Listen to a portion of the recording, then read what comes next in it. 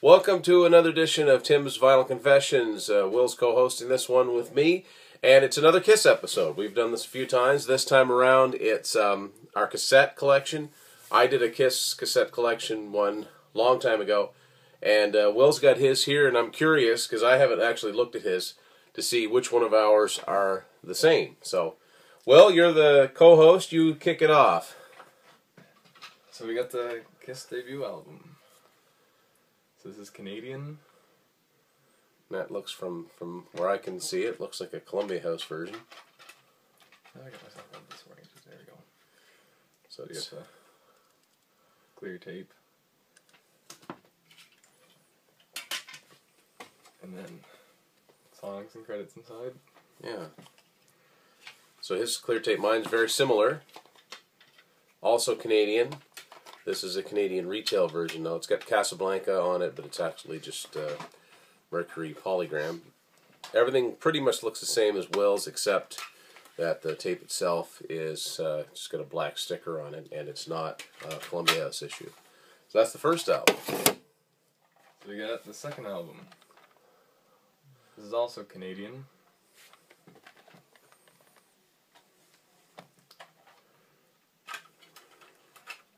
And white stickers on the cassette. And inside, A little bit of credits in the Chikara symbol. So my version of Hotter Than Hell, first of all, is a J card without a tape. So right away, it's different. This is an American version. So you can see on the side there, polygram, Casablanca, and nothing inside of it. But I also have, like Will, a Canadian version. So there's the J card, and everything is exactly the same as his, except for the tape itself. Hold up your tape one more time, just the tape itself. And it's just obviously a different issue. So they're both Canadian. It's not a club version, but here it is. Mine is just black with it painted on, and his has a sticker on it. So who knows? I don't know which one's newer. It very could well be that they're the same and they were just pressed at different pressing plants. I'm not sure. So that's why we're doing this. So next up, Dressed to Kill. so this is also Canadian. The Canadian ones are better because they take up, the artwork takes up the entire front. Yeah, so we got the black sticker on the cassette there. Yeah. And then inside, the credits and song titles in there. And then mine's completely different. It's American. It's a relatively new version of Dressed to Kill. And I don't know if you can see that or not. It does have the Kiss logos around the border of it. I'll hold it way up.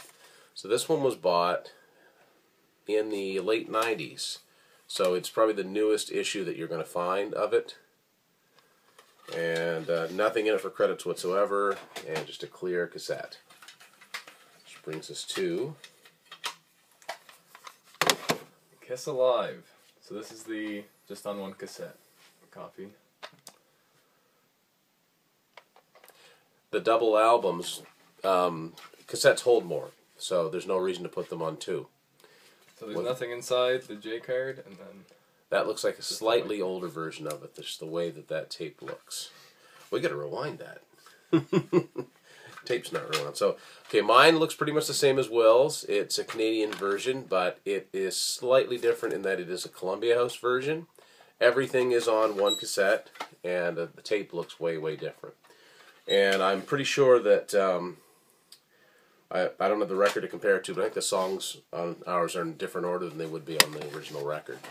So that's Alive. That takes us up to 1976. So I have Destroyer, the Priceless Collection. Yeah, the Priceless Collection was something that Polygram in Canada did, but only for certain albums by certain artists. And the only Kiss ones that are like this are Destroyer and one more, which we're going to get to. And there's nothing inside the J card again. And they did records like this too. Now, you've got something else interesting there. Oh yeah, so this is the exact same thing, except it's sealed. Where'd you get that? I got that at the flea market in Moncton. And also, the tape itself looks different. So hold the back there. He's got a the clear cake. That's pretty interesting. So my Destroyer is American. and it's a like a '90s issue of it. So it's all the songwriting credits are there. It's weird how they did that. The title is very, very small print, and just a standard U.S. copy. An older copy would have had the cream-colored Mercury cassette that Polygram used in the States. So that's what my version of the story would look like. As far as I know, the originals doesn't exist on cassette, so we move on. So we got Kiss Rock and Roll Over, be an American one. Just have the white cassette, and the letters are printed right on there. Different looking. And there's nothing on the J card again. No. Mine kind of looks like that. It looks the same in the front. But what this is, it's an American copy, but it's a BMG Music Service version of it. So the cassette looks quite a bit different. So as you can see already, like there's the cassettes can look way, way different from each other, depending on where they're from. So Kiss Love Gun, another American one. Yeah, and this is the old-fashioned in the late 70s through the 80s. Polygram cassettes came in the cream-colored cases, and that sort of like off-white color of the cassette itself. And yours, Inside, just one page there. One page of credits, which is more than some have. Now I've got basically the same version, only a newer issue of it. It's a U.S. edition of Love Gun. Clear case, clear tape. Everything else is the same, right down to the bit of information, the song titles and credits that were inside of it. So, next up. So you have Kiss Alive 2, and it's on one cassette again.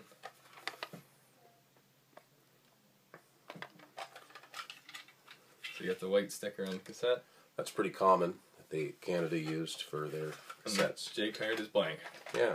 Now mine is the same. Kiss Alive 2. It's a Canadian edition. Retail edition, but the tape is different.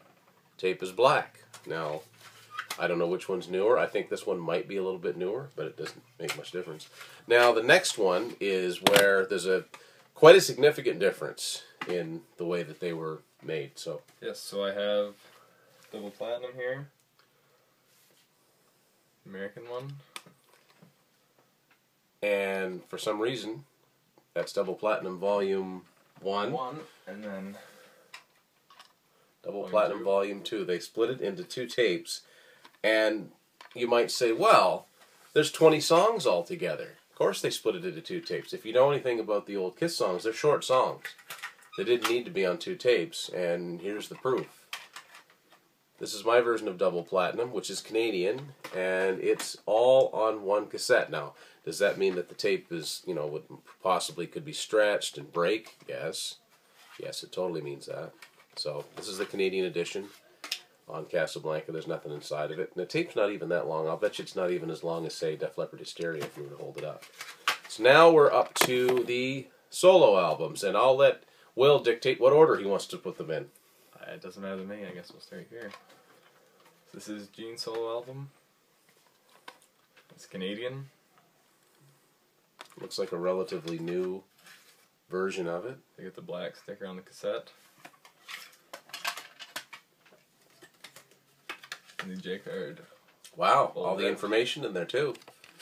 I'm impressed. Because mine does not have that. So this is my copy of Gene's solo album. It's American. A relatively newer issue, and the way that they did it is they put the member's name in big letters and a little tiny Kiss logo below it. And it's a clear colored cassette with absolutely nothing inside of it for credits. So next up, We have Ace's solo. This is the exact same as Gene's solo, the copy I have. Another Canadian one. Black sticker on the cassette. And the J card doesn't fold out on this one. and this That's is the credit smaller. this is a first, because this is the first time that our versions are exactly the same. I have the very same one, right down to the way that the cassette looks, so I'm not even going to open this up. That's the first time in all these cassettes that they've been exactly the same. And Paul's solo, very similar again, Canadian. The black sticker on the cassette again. And the J card folds out. Just Really like impressed Gene's. that they put all those credits in there. Well, meanwhile, I've got this sad-looking U.S. copy here. I don't say sad-looking; it's just different. And again, like the Gene one, the member's name in big letters, and then the KISS logo in little letters. Clear cassette, and nothing in it at all for credits. Now. So now we have the best solo album. Oh, absolutely. Oh, yeah. This is an American version of Peter's solo album. Yeah, and see, which is different than mine because it doesn't look like that. I've seen copies of his that look like this, so I think that's an earlier issue that you got there. Got the off-white cassette. Yeah. And nothing on the inside. So I've got, my version of Pete's solo album is Canadian. And I like the Canadian cassettes because they tend to take up the whole cover, even though they're not a square. So this is a Canadian cassette. Looks like all the others. Just a black sticker on it. And now, but what's odd about this is kind of funny because it does look like the ones that Will showed you, but it doesn't fold out. So there's this one page of credits and that's it. It doesn't have as much for credits in it. So now we have Dynasty. I've never seen this copy of yours before. So this doesn't have any song titles on the front. Would this still be American? It looks American. Let me see from the side of it. Yeah, that's American. I can tell by the it's New York, and I can tell by the catalog number. But I've never seen this version of Dynasty before. That's really cool. Do you know where you got that one? I think I ordered this one online. Okay. So it's the off-white cassette and nothing on the inside again. And so remember when Will showed you his copy of Destroyer's copies of Destroyer was from the Priceless collection. I have the Dynasty version on the Priceless collection. They came out with records like that too. So if you're ever KISS fans, you probably know this, but if you're digging through records, you see Destroyer Dynasties that have got those. Take a look to see if it's got the Priceless collection written somewhere on the top, because I don't think it's worth anymore. It's just a variation, and it's also got a different number, KS410, and his Destroyer has KS404, I believe, and the cassette looks just the same as many of the ones that you've seen. But what's weird about this is that I don't know what yours is like, but side 1 and side 2 on my version, no, yours is correct. Side 1 and side 2 are correct. On mine, side 1 is side 2. Side 1 starts with Charisma, Magic Touch, Hard Times, X-Ray Eyes, Share Your Love, or Save Your Love, and it's the opposite. So for some reason they reversed the order of the sides. So we have a U.S. copy of Unmasked, once again with no album songs on the front. And see, that one looks more like the way that that's written. It's more like it came out at the same time that these would have come out, with the red. And not one that you see all that much. So the off-white cassette, and nothing else on the inside. My Unmasked might be the oldest cassette here. At least the J card. Mine's very, very old. It's a Canadian version. It's actually a Canadian Columbia's version. You can tell by that font of writing. It's pretty old. Definitely from 1980. It's not a reissue of any sort. And it is a Columbia House version. But the tape itself, when I bought that, it actually disintegrated. Like there was nothing to the tape. But I kept the J card. The cassette I've got for it is a later issue, which has the black sticker on it. We have Kiss the Elder. This is an American copy. Don't see many copies of the Elder, so it's Yep. The off-white cassette. And Will's copy, it's got the Oath as the opening track. Like the track listings are different.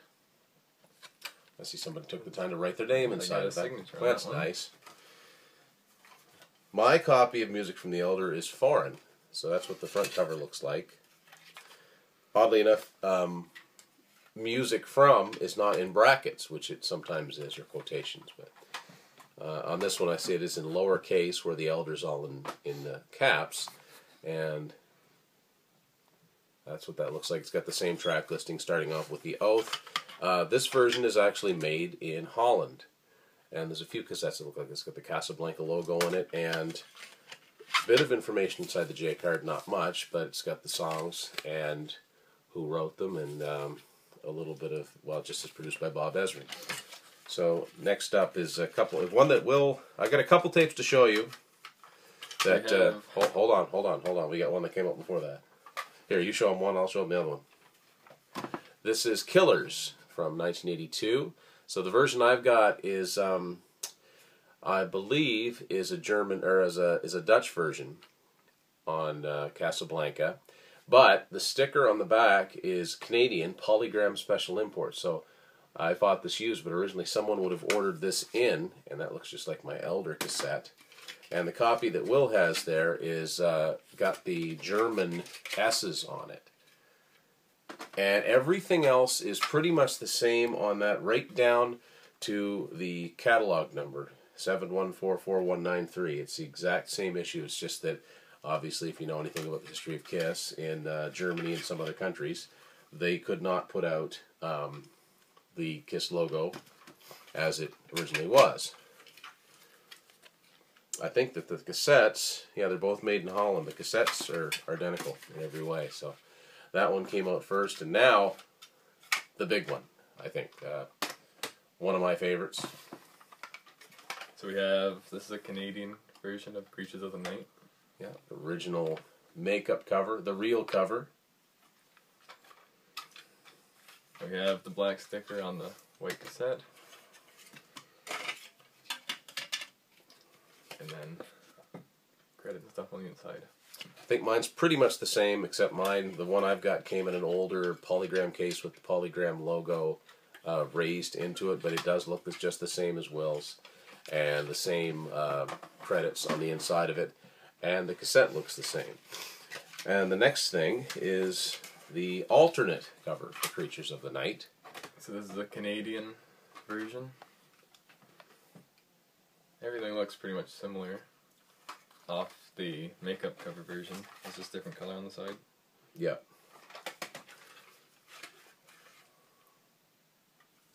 And my copy is just exactly like Will's. The J card, I think, is a little darker, a little bit. Not that that makes a huge difference. And the only difference in the cassette is that his looks like this, mine looks like that. If you, it's a very so. His has a narrower window where you can see the tape itself, and if you put your finger on there, the plastic is soft, whereas this has a hard plastic one. So probably issued around the same time. It's interesting, though. A lot of these tapes are different in some way. So now the makeup's off. Just like that, makeup's off. It's a Canadian Lick It Up cassette.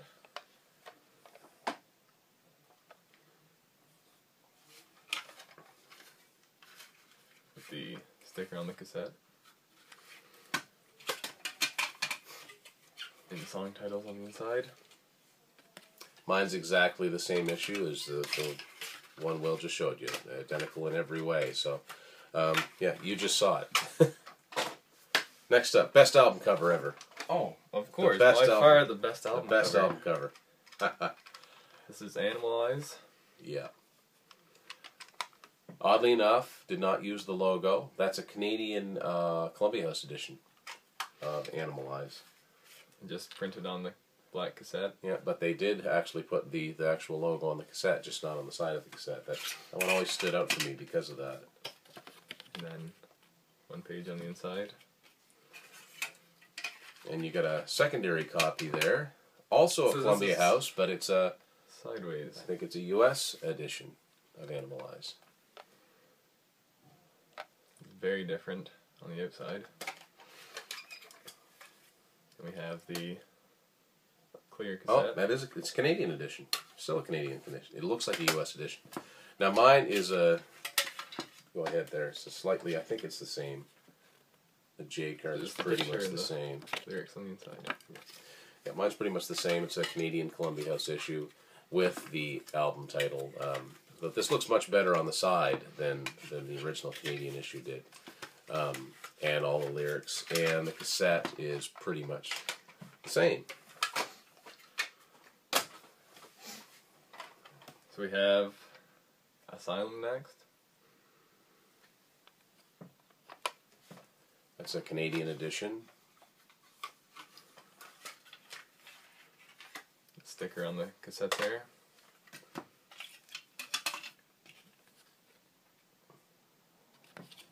And my edition is just the same as Will's. I'll just show you the cassette is different itself. It's a black cassette with it printed on there, not a sticker.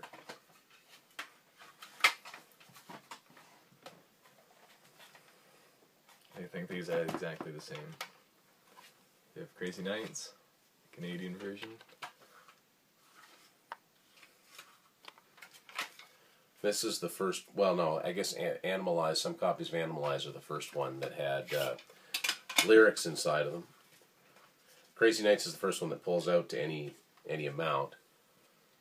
And like a lot of albums at the time, there's an order form on the other side of there for the Kiss Exposed VHS. I guess you could probably order it in beta too, if you wanted to.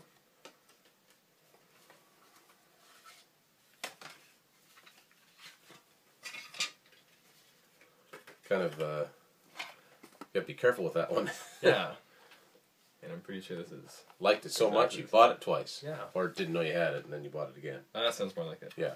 Yeah, this is exactly the same. So mine's pretty much the same, Canadian edition. All the same, order form for Exposed and all of that. And that's what the cassette looks like. I have seen... I don't know if it's the U.S. edition, but I have seen versions of Crazy Nights where it looks just like this, but the logo and the album title are colored like that, but they're like yellow and blue on the side. So we have Canadian smashes, thrashes, and hits there.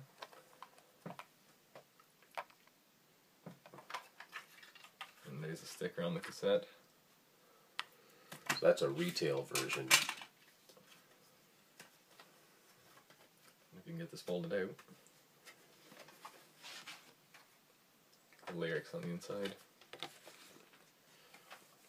My version's pretty similar. It's a Canadian edition. It's Columbia House issue. So but the only thing that's different is the cassette itself. It's a clear cassette.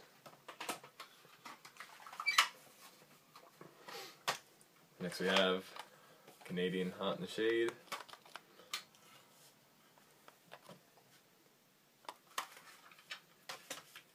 Just have the letters printed right on the cassette.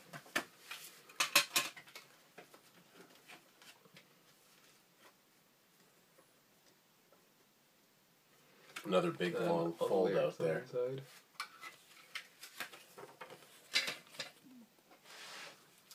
Mine's exactly the same as Will's. I think that at a certain point, I mean, we're getting into the late 80s. These are albums that wouldn't have been pressed and repressed. So it makes sense that most of the copies you see from them look the same. The next one I got's not an official album. It's the only one I've held on to of these types of cassettes.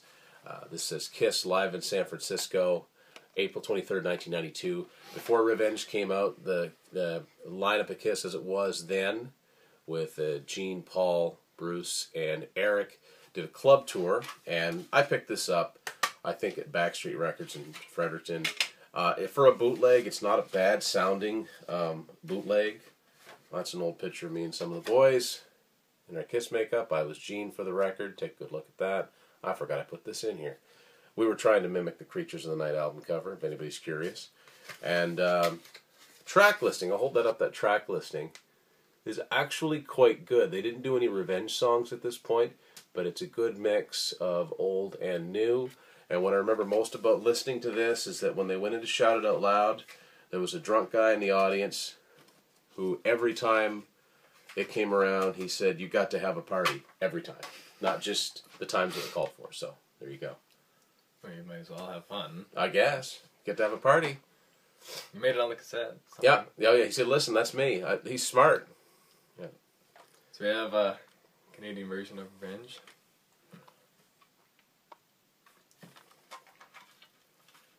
It really wore down this black cassette with the letters printed on there. That's one thing where the stickers lasted a little bit longer. They didn't tend to fade, although they would tear. So, band looks so cool at this point in time. Best non-makeup look for Kiss.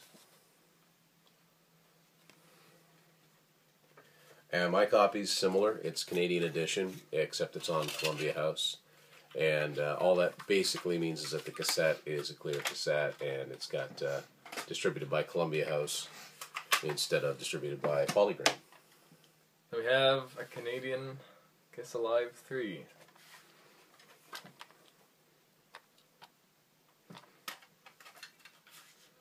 Got the letters printed on the cassette again.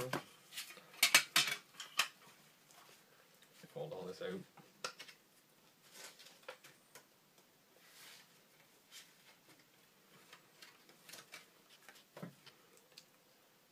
The family tree and the listing of songs that says that I Was Made for Loving You comes from Dressed to Kill. But it's cool graphics. I've always enjoyed looking inside the... That was one of the first Kiss CDs I got. My version of Alive 3 is American. So, but like I've said different times, by the time it got to this point, about the only real difference between the US and American copies of the albums, if they were on the same label, was just the fact that the cassettes looked different and the addresses of the record labels.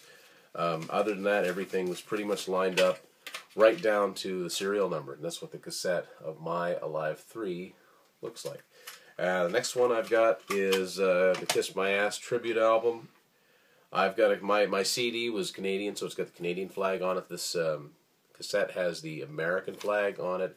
It's the censored version, and it is a BMG direct mail order version, and that's what the cassette itself looks like.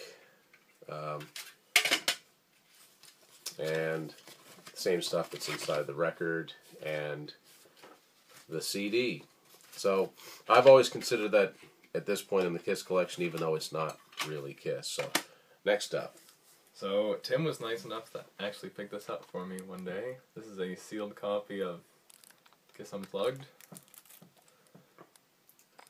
That's a Canadian edition. Yeah, never been opened. Whereas this is my version of the Unplugged album. There's so much wasted space on the record. The record's got so much black around it. But anyway, and that's the cassette itself. Canadian Columbia House version, and the same pictures. In case you're wondering what that is, that's an order form for the History book, which Matt has, and if you were to ask him, he would say, I wish they had bound it better. So also in 1996, of course, to make way for the reunion tour, and it worked on me. I got excited enough to buy this. You wanted the best, you got the best. Just a collection of live tracks with an interview with Jay Leno thrown on at the end for some reason. Would still like to find the, I'll take this out of his cassette, the red case. Would still like to find the European version of this that has the live version of New York Groove from Australia 1980 featuring Eric Carr. The cassette itself is red as well, but once you take the J card out, it's more normal colors. And I think that those pictures of, I think the faces came off like the Kiss trading cards, if I'm not mistaken. There you go.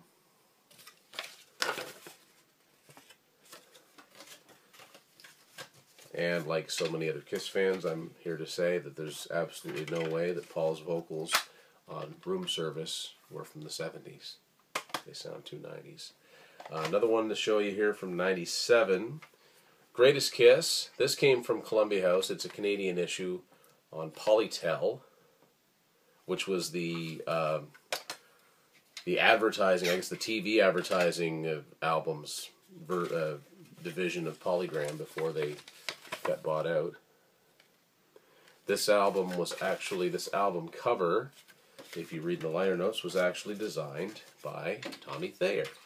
So he's worked with the band. Of course, he works with the band going back to Hot in the Shade and co-writing songs. So, despite what people say, this is still the best Kiss album. This is a Canadian version of Carnival of Souls. The clear cassette.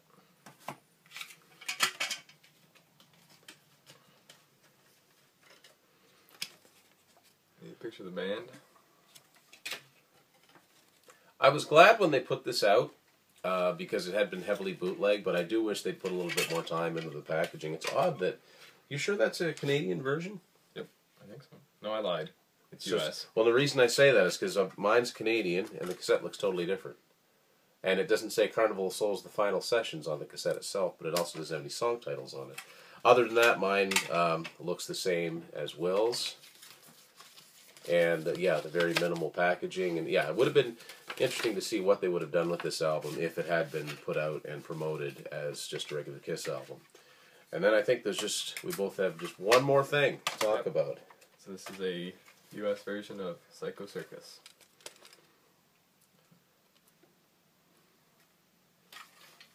With the clear cassette again.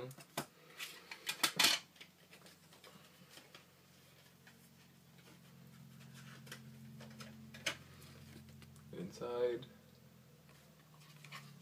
all the lyrics. And my version of it is Canadian. You'll note both of our versions that neither of them with the cassettes, they didn't go for the lenticular cover. So in a way it's kind of good. You can see what the actual artwork looks like, but I'm kind of surprised they didn't. But this was kind of getting towards the end of cassettes. As far as I know, there's only one other Kiss cassette that's newer than this, and that's the very best of Kiss that came out in 2002, and that's very, very scarce to find on cassette. Neither of us have it, at least as of yet. So that's a reboot episode, looking through both of our collections of Kiss cassettes. So thank you for watching Tim's Vinyl Confessions.